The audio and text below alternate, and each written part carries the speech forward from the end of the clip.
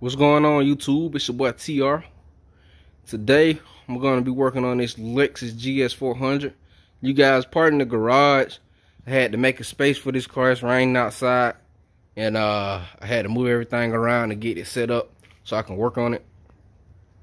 So basically, I'm going to be doing some maintenance stuff, brakes, tie rod ends, and these are radius control arms, I think, or lower suspension arms, something like that.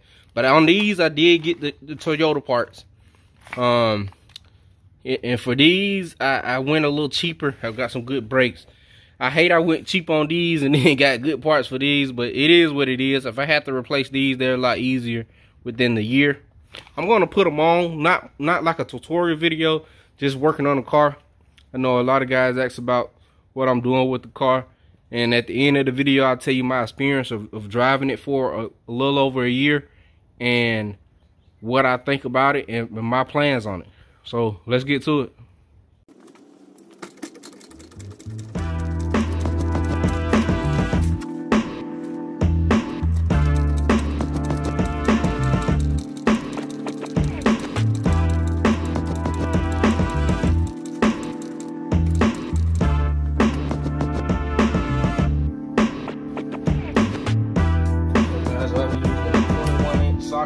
Knock these lugs off and with a little cheap out impact.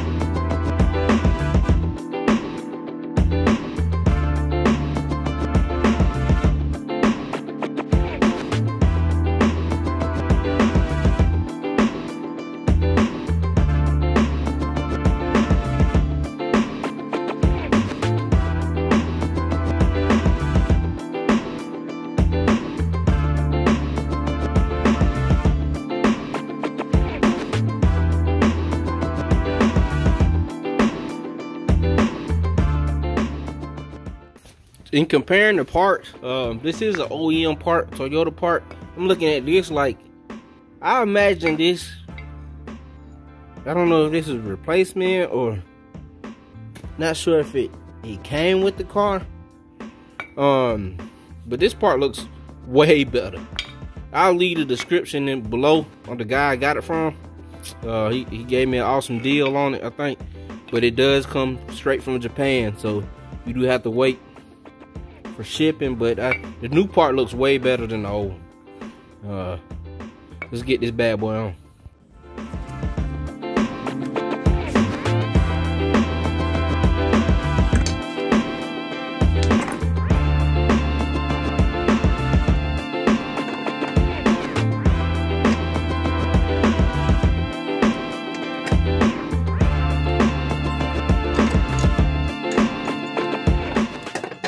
Trying to record the best I can for you guys. So I took all the bolts out this plate, and I also had to loosen this one up, kind of slide it in. These are stock parts, so I haven't changed anything on this car, and these are the two bolts I took out. Also, I'm going to be putting everything back on with a little bit of Loctite, the breakable kind, the blue one. I think the factory had like a green Loctite on it. And yeah, I can't really record up under here because I don't think I had the car jacked up high enough and I can't get a good angle on it. So put these parts back on, and then we can hopefully start tightening this thing up, at least on this side. So I think they showed this in the other video. These, I guess it's an upgrade. So my control arm, I have a crescent wrench here, because it has a flat part that you can kind of twist the arm into place so you can get the bolts in. At first I wasn't doing this, I was trying to do it by hand and other methods. Then like I said, I'm gonna leave the video in the description below. Man, this is so much easier with the crescent wrench.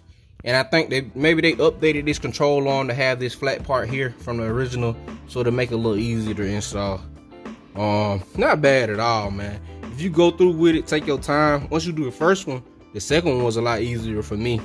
But yeah, not too bad of a job. I think if I ran through front to back, doing everything with the tie rods and these radius control arms and also the brakes, it's probably like a 5-6 hour job. So got the car back from the alignment shop. Goes down the road a lot quieter, a lot straighter.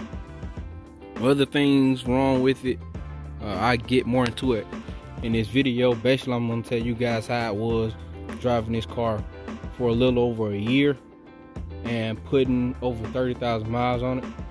I'm at 282, I think, and I got the car around 248, 1,500 bucks, and I want to say I put like 3,500 in it with labor and parts, and then this go around I probably put another, I don't know, another 300 in it in parts, and I did the labor myself, and $100 for a front end alignment. So far, after going through this car, through the process of, basically when I bought it, I sent it to a shop and let it sit for a few months and let the guy just work out problems. Drove it, all the problems weren't worked out, so I brought it back and then got fuel pump and things put on. And so from initially getting it, I think I said I put 3,500 in it, where I'm thinking maybe I had 35 in it total with the car and the parts on it. And this go around, I'll probably put another 500 on it, so I'm like 4 grand in. Overall thoughts on this, I would, if it was my choice, I'd probably get a lower mileage car. Not to say that a lower mileage car wouldn't give me many problems, because you got to think, these cars are 25 years old. Well, this one is 98, it's 25 years old, and the other ones are 20 years old and getting close to 25. So, you know, bushings and things like a fuel pump or a timing belt, it's just time for these things to be done. And if you getting it from a buyer who hasn't done them, then you're gonna have to do them. It's just an old car, a few old car problems. But next, I'll do the shocks on it. I'm gonna shoot you guys a video of me doing the shocks.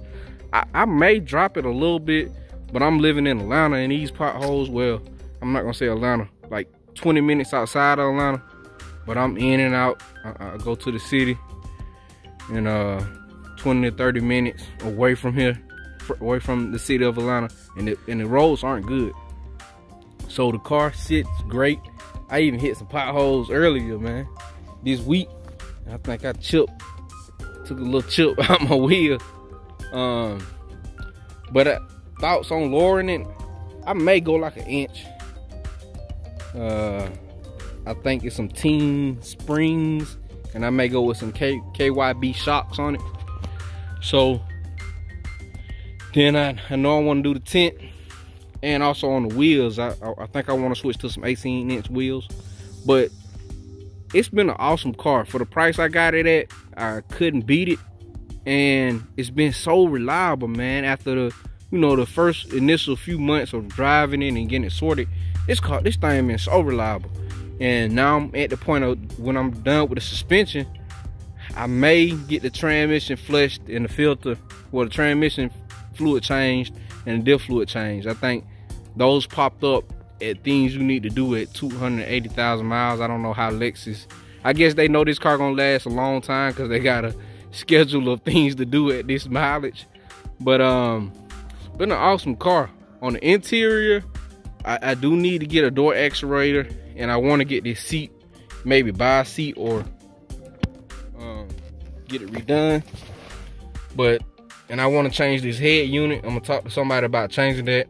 I don't know how to do it, so I'll see what somebody say. I've heard a lot of things about the climate controls not working. If you do know anything about the head unit that I should use, or the setup I should use to allow my climate control to work, or you know, if you in this Georgia area, around this metro area, man, comment Then maybe I can get that sorted, because that does date the car. But like I said, we at 282. And it's been pretty freaking reliable. The V8 still is awesome. I'm enjoying the torque on it. Gas mileage is decent in my opinion. I'm getting around 20. I do a lot of highway drive on average. I'm getting 20 miles per gallon. Oh yeah, one more thing. The wheel on the inside, the motors on the steering wheel, they went out. So I'm gonna, you know, get that problem sorted out when I get a chance. But overall, man, it's a great buy. I think this Lexus GS400 is so underrated. Even the 300s, 300 with that 2JZ, they so underrated. It's such a nice car. It's so comfortable. The chassis is, I feel like Lexus put a little flex in its chassis just to make it ride comfortable. But it's things you can do in the aftermarket to stiffen it up. You can put coilovers on. You can drive that car. It can go from mile to mile. I know some guys doing like the 2JZ GT swaps and stuff. It's a great platform, awesome car, and like I say, very reliable. Like, comment, subscribe.